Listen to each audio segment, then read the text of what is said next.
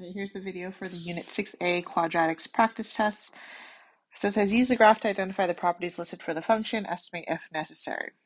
All right, so starting with the vertex, we know that the vertex is either the maximum or the minimum point of the parabola, which is right here, and the coordinates for that point is going to be -1, 4.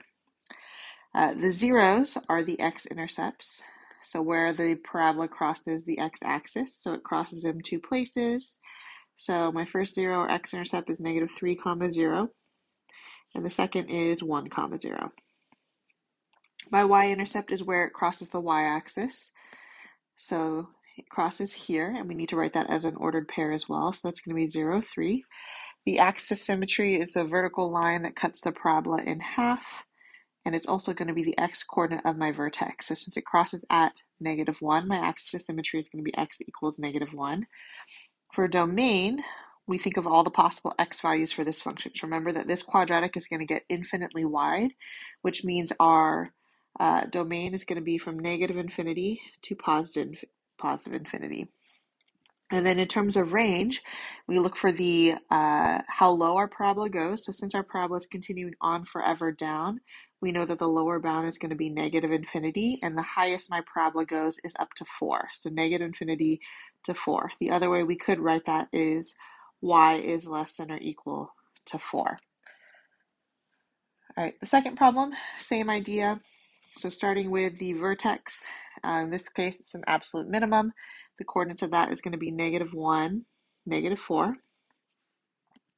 Zeros are my x-intercepts, so they cross, it has two x-intercepts, so it looks like it's going to be -2.5, 0, and the other one's going to be maybe 0.5, 0.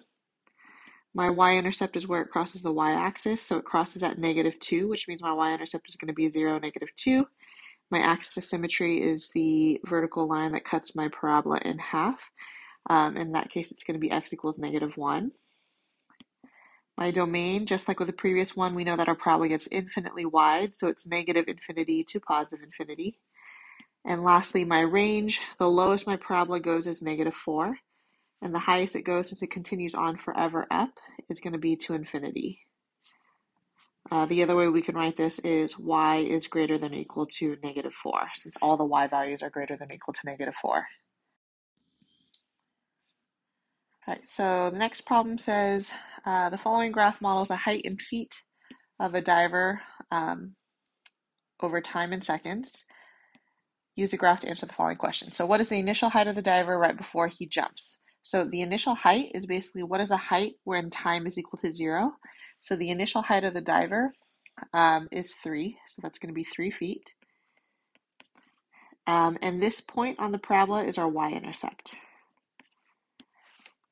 It says, how many seconds does it take the diver to reach the water? Well, the diver reaches the water at this point, which means it takes 3 seconds. And that point on the parabola is called an x-intercept, or 0. So notice this parabola actually has two x-intercepts. However, the only one that makes sense in this context is this point, since this is at -1 second and negative time doesn't make sense. What is the maximum height of the diver? What is that point called on the parabola? So this is where the diver meets their maximum height. And remember that the y-axis is height, so that's going to be 4 feet. And that point is called the vertex. And it says, how long will it take the diver to reach his maximum height? Well, he reaches his maximum height at this point, 1 second. And we can call that point, or that part of the parabola, maybe the axis symmetry.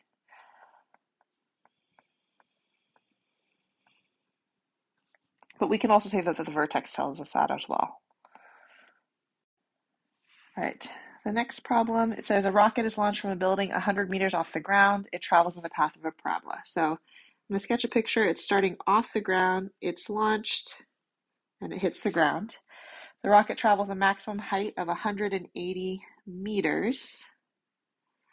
So we know this point is going to be something, 180, when it is a horizontal distance of 4 feet away from the starting point. So that point is going to be 4, 180. It says use a given characteristics to write a function to represent the height. So we're going to be writing an equation. So the other point that we have is its starting point. And remember that was at 100. So this point is going to be 0, 100. So in this problem, we're given the vertex, which means that we should write this equation in vertex form, which is a x minus h squared plus k. Well, since we have the vertex, we know that we can plug in h for h and k for k. And then we're going to need to work backwards to solve for a. So we also have an x value that we can plug in, as well as a y value that we can plug in for f of x. So our function is going to look something like this. It's going to be f of x equals a x minus 4 squared plus 180. So now we're going to plug in our point. So plugging in our point, we have 100 equals a 0 minus 4 squared plus 180. So simplifying here, we're going to simplify the parentheses and exponent first. So 0 minus 4 is negative 4. So 0 minus 4 is negative 4, and negative 4 squared is 16. So we have 16a plus 180 is equal to 100. Now we're going to subtract 180 from both sides. So we have negative 80 equals 16a. And then the last step, we're going to divide both sides by 16. And when we divide, we get a is equal to negative 5. So now we can write our function. It's going to be f of x equals, now we're going to plug in negative 5, x minus 4 squared plus 180.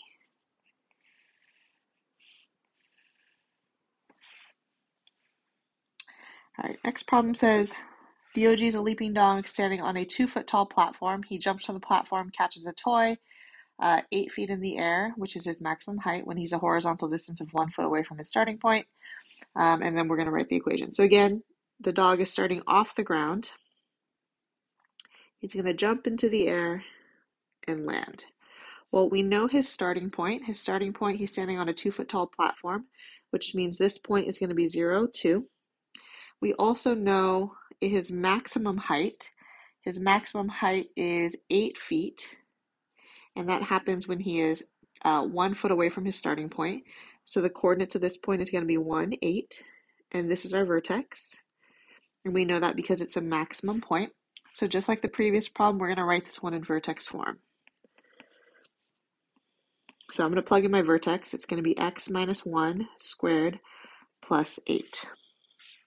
So to solve, we need to also plug in our other point. So we have an x value, we have a y value. So we're going to plug that in to solve for a.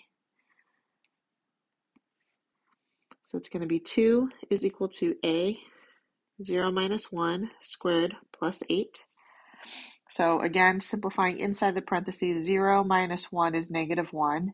And negative 1 squared, negative 1 times negative 1 is just 1. So this whole term just is an a.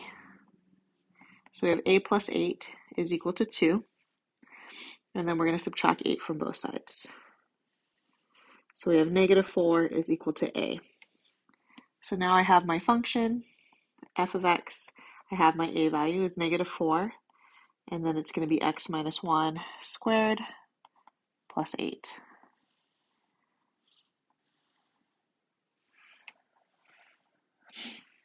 All right, next problem says Alex, a soccer player, rushes 10 meters down the field, kicks the ball into the air, lands 25 feet from him.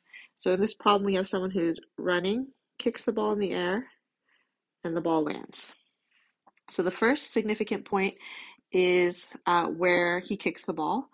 And that's where after he runs 10 meters. So that's going to be 10, 0, and that's an x-intercept. And then it tells us that the ball lands 20 feet from him. Well, if he's standing at 10, 25 feet from him is going to be at 35, comma 0, since we're counting from where he kicked the ball. So we have our x-intercepts.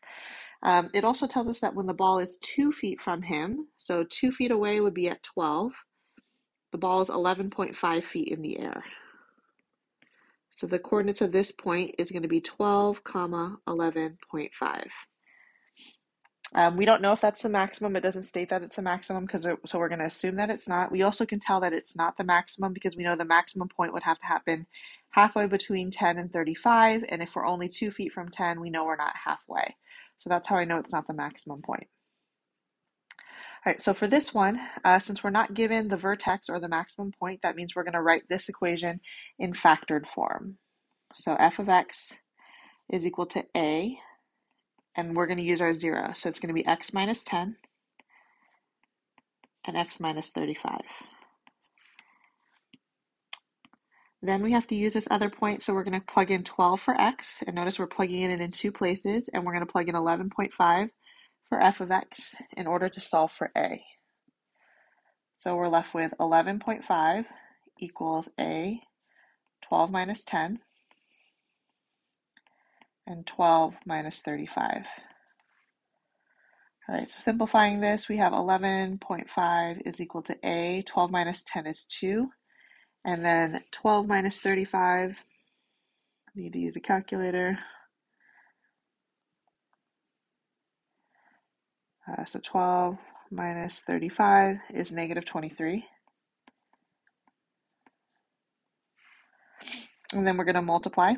So 2 times negative 23 gives me negative 46 is equal to 11.5. And then the last step, divide both sides by negative 46.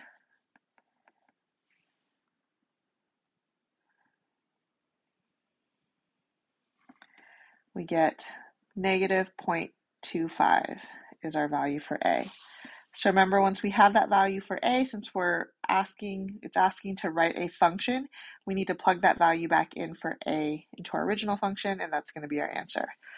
So our final answer is f of x is equal to negative 0.25, x minus 10, and x minus 35.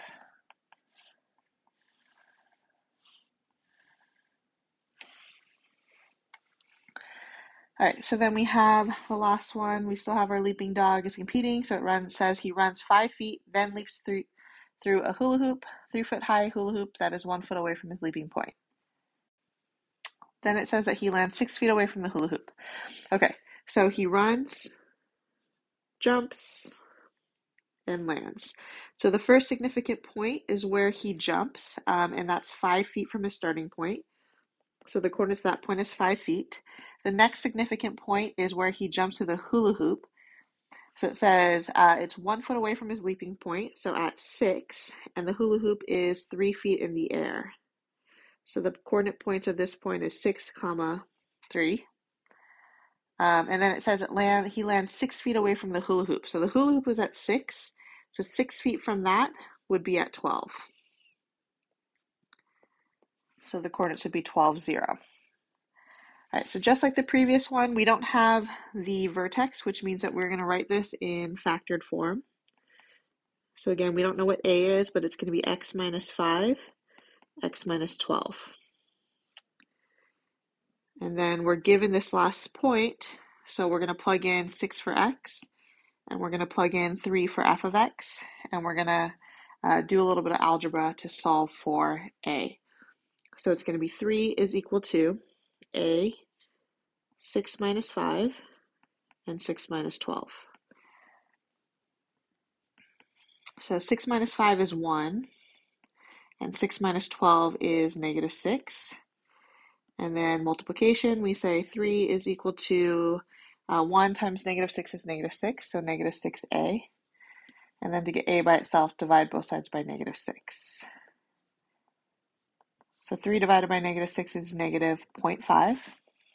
Just like before, our final answer, we need to plug in a to our original equation. So f of x is equal to negative 0.5, x minus 5, x minus 12.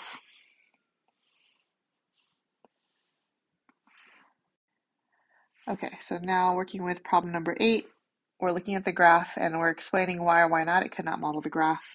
Describe your reasoning. So starting with this first equation, f of x equals 3, x minus 1, x minus 5. So this function has 2 x-intercepts at 1 and 5. However, when looking at our graph, this graph doesn't have any x-intercepts.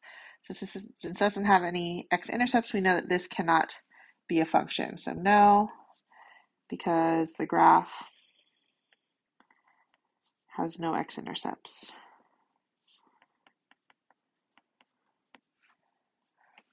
All right, number 2, or the second one, it says 2x plus 6 squared minus 5. So this is written in vertex form. So we know the concavity is correct since it's concave up. The vertex for this one would be at -6, -5. But when we look at this vertex, we know that the x and the y value is positive for our vertex. So this could not be the function. So I'm going to say no, because the graph has a positive x and y for the vertex. All right, number 3, this is written in standard form, so the concavity is correct. And then when we look at the y-intercept, this has a positive y-intercept when we look at this graph. So even though we can't see the y-intercept here, we know that it's going to be somewhere positive. Okay, so this would work, yes, because the concavity is correct. And the graph has a positive y-intercept.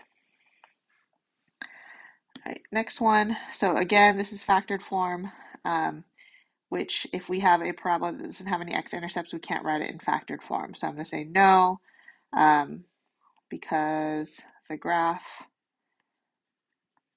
has no x-intercepts. So same reasoning as the problem right above it. All right, next one. Again, looking at the concavity, that's correct. This has a vertex at 6, 5, which could possibly be this vertex. So I'm going to say yes, because the concavity is up and vertex is positive x, positive y, which is the case for this one. All right, last one. This is written in standard form.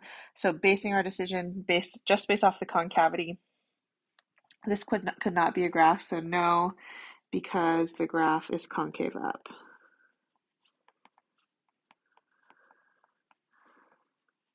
And this particular graph is concave down. All right, 9 through 14, we're going to list the characteristics and write an equation for each parabola.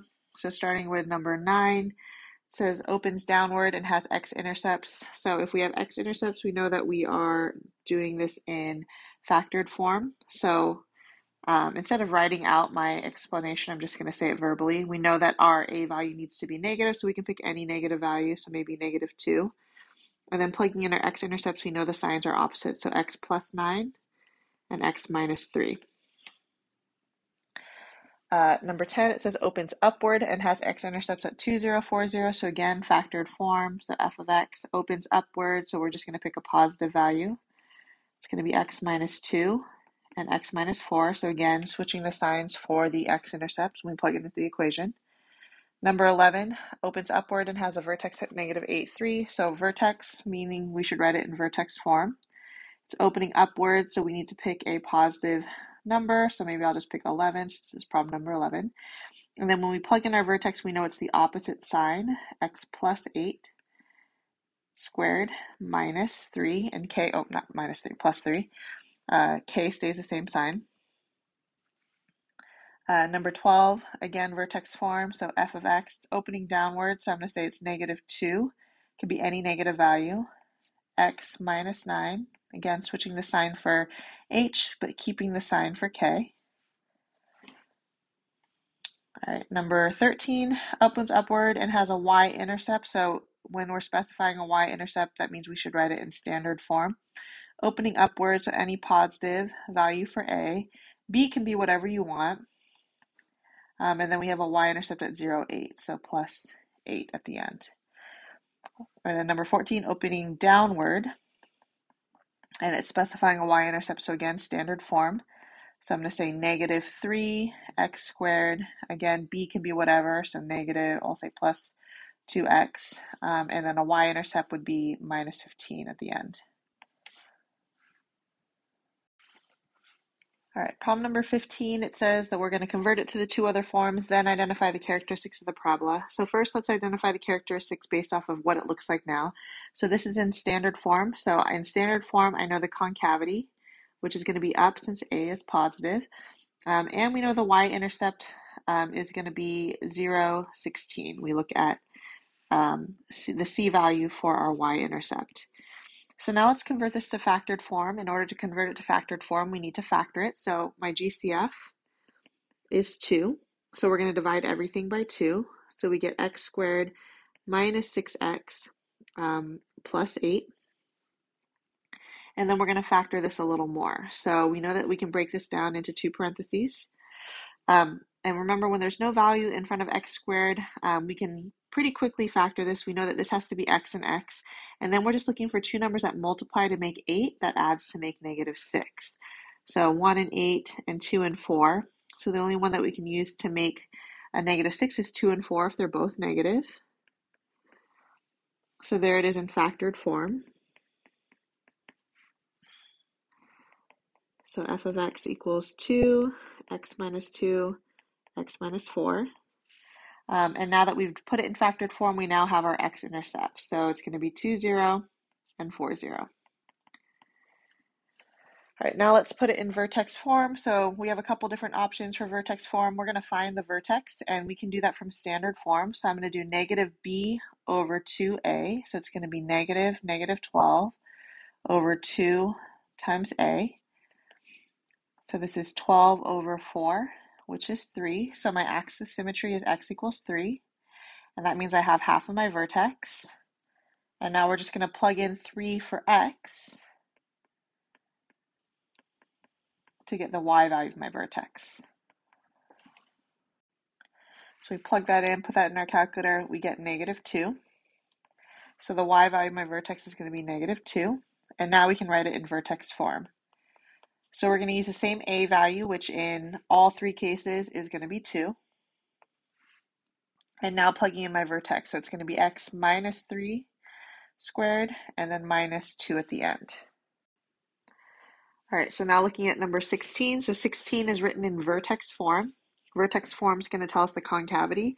So just like before, we look at the a value. This is going to be concave up. It tells us our vertex. So we're going to look at h and k. Remember, it's the opposite sign for h. So it's going to be positive 4, and k is going to be negative 4. And then our axis symmetry is x equals h. So it's going to be x equals 4. All right, so now let's put it in standard form. So to write it in standard form, we basically need to multiply this out. So remember that we are going to expand this to x minus 4 times x minus 4. And we're going to multiply. So using distributive property, we have x squared minus 4x plus 16. And then remember, we have the minus 4 at the end. And combining like terms, we get x squared minus 8x, and we can do 16 minus 4, which is 12. So now we have it in standard form. And now that we have it in standard form, we have our y-intercept. So it's going to be 0, 12. All right, now to write it in factored form, we have to take this quadratic and factor it.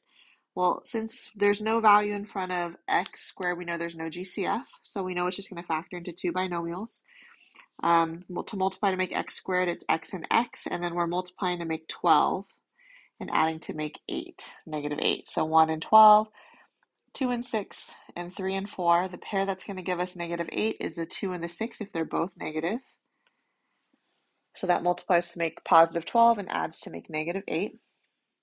So now I have it in factored form. And since I have it in factored form, I now have my x-intercept. So it's going to be 2, 0, and 6, 0. All right, now with our last one, we have it in factored form. So in factored form, we know the concavity. This one's going to be up again since the a value is positive. We also have our x-intercepts. So 8, 0, and negative 7, 0. To write it in standard form, we're going to go ahead and multiply. So x times x is x squared. X times 7 is 7x. Negative 8 times x is negative 8x. And negative 8 times 7 is negative 56. So I have x squared minus x minus 56. So here it is in standard form. And now I have my y-intercept. Now to get it in vertex form, I need to find my vertex. So I'm going to go ahead and just use my x-intercepts to find my vertex. And to do that, remember, we're finding the midpoint of these. So we're going to do 8 plus negative 7 divided by 2. So that's 1 over 2, which is 0.5. So my axis symmetry is x equals 0.5. And then to find the y value of my vertex, we're going to plug in 0.5 for x. So it's going to be 0.5 minus 8 times 0.5 plus 7, which gives me negative 56.25. So in vertex form, it's going to be x minus 0.5 squared minus 56.25.